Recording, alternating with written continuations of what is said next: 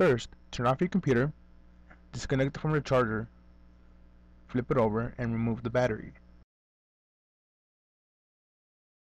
Then, remove the 4 plastic screw covers that are around the 4 corners of the bezel.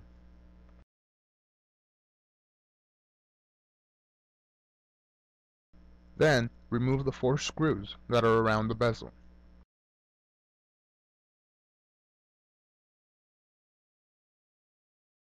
Then carefully remove the bezel. It is very fragile, so be very careful.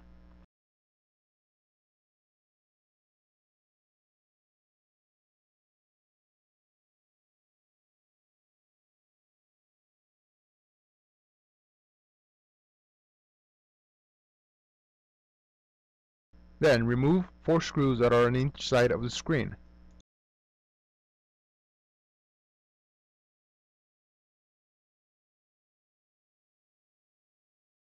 Then carefully place the screen on the keyboard. Be very careful as to not pull the webcam cable because it is taped to the back of the screen. Then remove the tape that is on top of the video cable. Carefully remove the video cable from the screen. Now grab your new screen from laptopscreen.com, inspect it, and put it on top of the keyboard.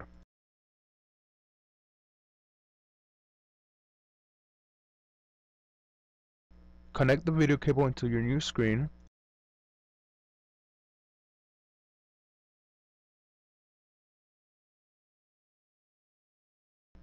Now get some electrical tape, cut off a piece, and place it on top of the video cable connection. This will secure the connection. Now place your screen back onto the harness. At this point, it is safe to test your new screen.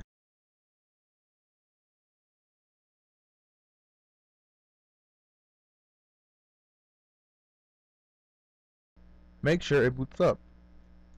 Now turn it off and disconnect it from the charger. You can now start screwing the screen back onto the harness.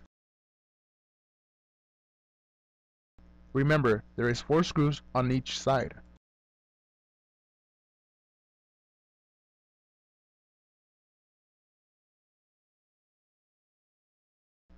Now you can put the bezel back on. Make sure to slide your fingers all around the bezel until you hear clicking sounds.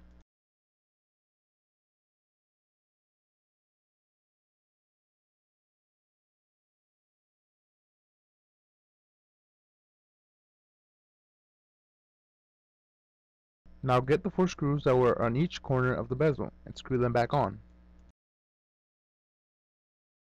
You can now put the screw covers back on.